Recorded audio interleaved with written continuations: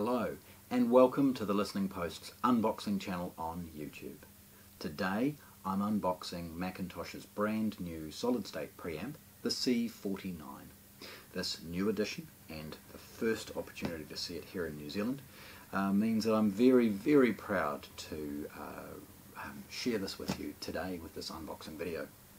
So let's start. Firstly, McIntosh's packaging. All of their products come in massive, oversized, double shipping boxes.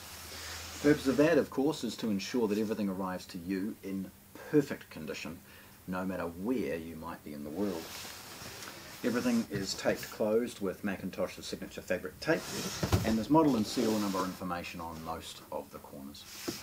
Opening these boxes is relatively straightforward.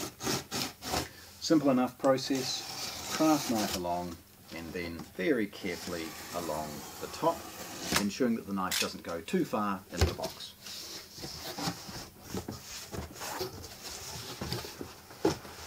Once opened, you get an opportunity to see the double boxing that McIntosh is famous for. Each of their pieces is suspended inside closed cell foam.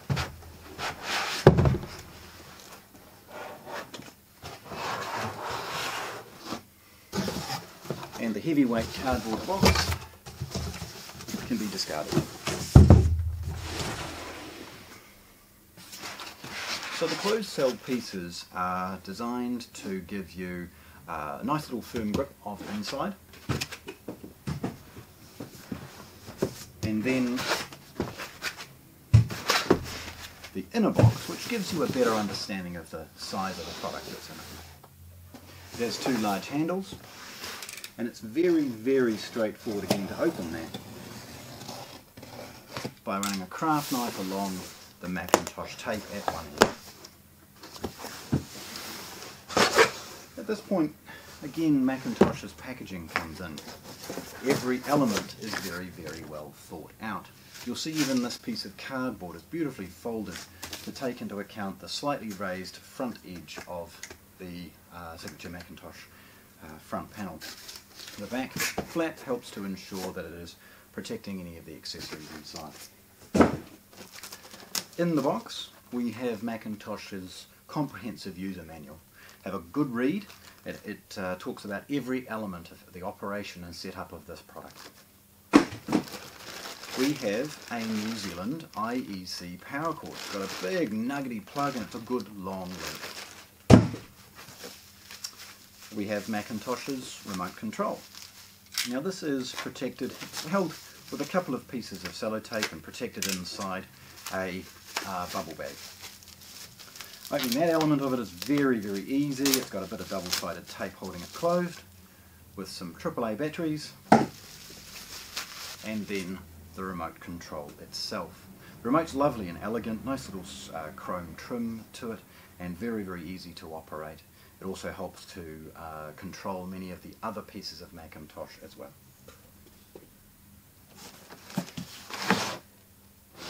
Looking at the product and lifting it out, just put it off to one side for a moment. You'll see as you lift it out the packaging and again how elaborate it is as far as keying the feet of this product into predetermined locations inside this cardboard. It means that no matter how this is shifted around, that piece is locked in place and isn't going to rattle or roll or be damaged in transit. So it's wonderful that McIntosh has taken so much care. Now the preamp itself is enclosed inside an oversized plastic bag. Opening that part of it is very straightforward. Simple nicks on the sellotape, ensuring of course that we're not damaging the bag, just the sellotape. Gives us the ability to very easily open that bag and slide it off.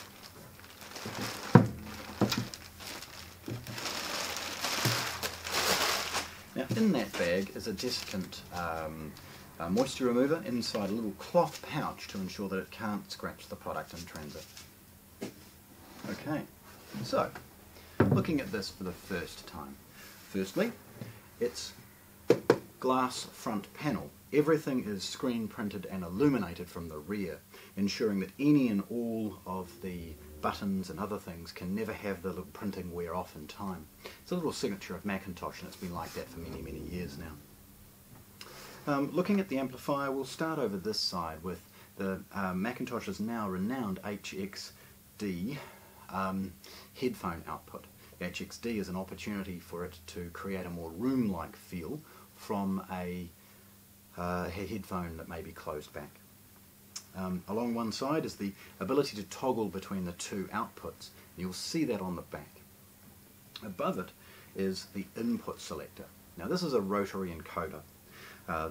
Pushing and holding it allows it to go into setup modes and select things within its setup, and ensuring that many of the features that can be configured or otherwise changed are done so inside its operation and microprocessor, rather than by cluttering the front with switches or dials. Speaking of the front, we've got an infrared sensor, we've got McIntosh's screen printed logo, which is illuminated, and a 2-line dot matrix display. Again, hang around for some photographs and I'll take some close-ups of all of these things. The last is the volume knob, and with that, again, as part of the setup and trim process, pushing and holding brings you into the setup menu, while this allows you to navigate between the options. You've got its main power button, and pressing and holding that for 5 or 10 seconds will factory reset the unit. You've got a mute button, and you've got the ability to turn on and off the tone. Raising it forward, you see that this is not a shallow product. It's not massively deep, but it's beautiful to see that there's enough ventilation, and from a quality of build, it's stable enough that if you need to, you could stack something on top. Again, there's depth as we look at the side, and it's worth mentioning the twin chassis approach that McIntosh often has with their products. And now the back. Now this is kind of where the magic happens. A preamp like this is designed to be simple and elegant in its approach, and hide all of the features at the back. And this is where all the nuts and bolts, all the cables come and go from. Looking at it, the first is the IEC power input. We've got over here a USB port simply for the purposes of servicing and software updating.